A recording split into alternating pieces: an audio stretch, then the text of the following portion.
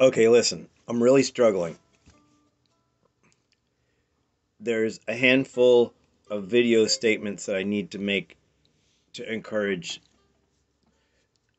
The action right now is increasing so intensely.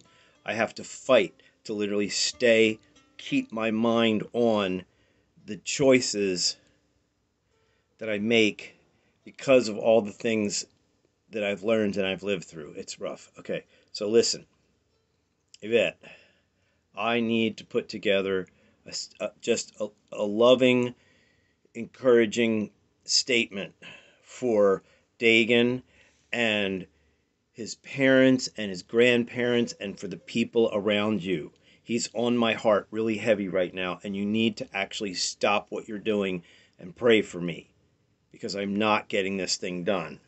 And I mean, it's literally, it's like there's just a freaking battle going on. It's horrible.